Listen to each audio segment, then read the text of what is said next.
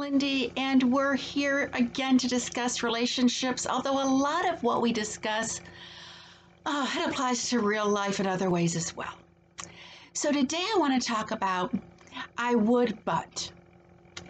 And we've all had reasons for doing things or for not doing things, and that's fine. And sometimes there are very good reasons. Sometimes, however, these are excuses. When you hear, well, I'd love to meet you, but I need to get to know you a little bit better. This might be through an online thing.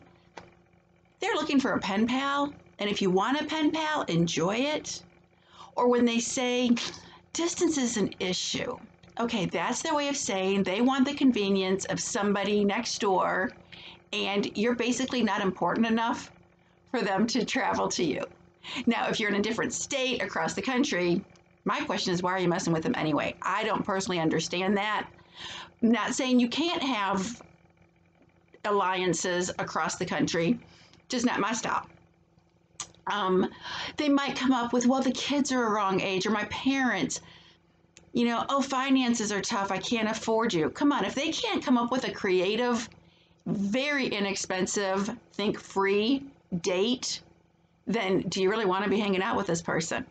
Because it costs nothing to go for a hike. Putting on a DVD that you already own, chatting over a jigsaw puzzle, playing cards, great things to do with zero cost. So when you hear these reasons why somebody can't see you or spend more time with you, yes, they work a lot. So do you. We can all fill up our time. When you hear these, recognize them for what they are, excuses, because they really don't want to see you that much.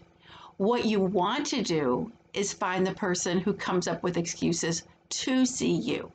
Oh, I'm going to be in your area next week. They probably weren't, but they came up with a reason to be in your area because they want to see you. Those are the ones you want. The people who come up with any reason why they can't make a date or can't keep a date or can't see you more often, do yourself a favor and walk away. I'm Lindy. Have a great day.